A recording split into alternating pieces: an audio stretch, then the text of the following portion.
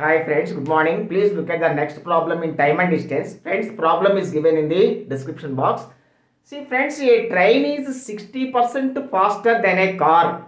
That implies if car is 100 kmph, the train is 160 kmph. The ratio 28:25. So 8x is the speed of the train, 5x is the speed of the car.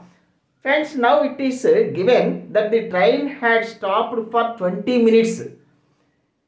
If the train had not stopped for that 20 minutes, it would have reached the station B 20 minutes earlier than the car.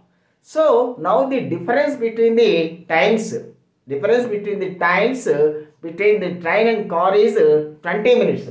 Friends, the time taken by the train, 160 kilometers is the distance. Train taken by the train and time taken by the car. The difference between the times taken by the train and car is 20 minutes. 20 minutes, friends, 1 by 3 hour. Friends, LCM 40x, 8 160s, 1280 minus 5 160s, 800 is equal to 1 by 3.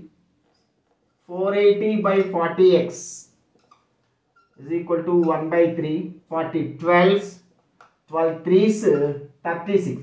Friends, x is equal to 36. It implies the speed of the train 836s, 288 kmph, friends, 288 kmph, and the speed of the car is 536s, 180 kmph. Okay friends, thank you, have a nice day.